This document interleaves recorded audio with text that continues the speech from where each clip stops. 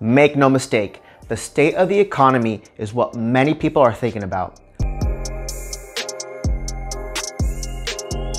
Globally, according to the Wall Street Journal, 3/4 of CEOs feel that we are in a recession or will be in the next 12 to 18 months.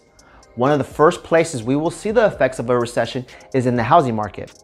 We can see that already with consumer confidence. People are spending less and taking on more credit to pay their bills.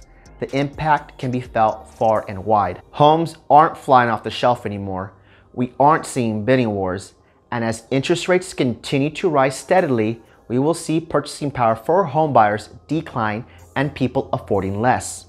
With purchasing power decreasing, there will be a smaller pool of buyers for home sellers. One thing to combat fear around this market is knowledge and looking at the past to give us a prediction for the future.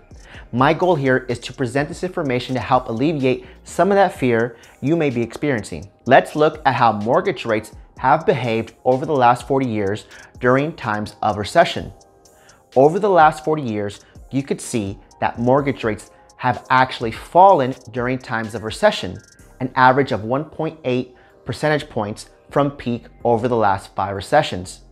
History also tells us the recessions does not automatically mean we are going to see a housing crisis. So as you consider your next real estate move, note that this recession does not mean a repeat of 2008.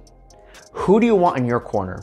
An alarmist or someone who is going to stay cool and help you navigate the process of buying or selling your home? Let me help you get started. Send me a DM or drop a comment below and let's thrive, not just survive this market together.